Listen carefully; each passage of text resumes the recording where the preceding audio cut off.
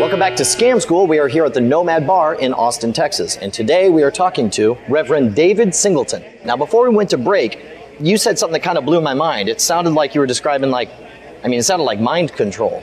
Well, actually, it is. Our studies of neuro-linguistic programming have discovered deep structures in the human brain that can be accessed with linguistic triggers. We can actually put a thought into someone's mind. Like against their will? Yeah.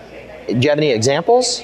We would read a poem by Robert Frost. The woods are lovely, dark and deep, and I have promises to keep and miles to go before I sleep. Then we would have them think of a card, and 100% of the time, every time, they would think of the 4 of hearts. You're kidding me. I mean, 100% of the time. 100% of the time. Nobody ever screwed it up. Not once. That is amazing. I'll have to try that. All right, well, don't forget, if you want to get some tips on how to scam free drinks, how to mess with your friends, make sure to check us out at scamschool.tv. Until next time, I'm Brian Brushwood. I'll see you at the bar.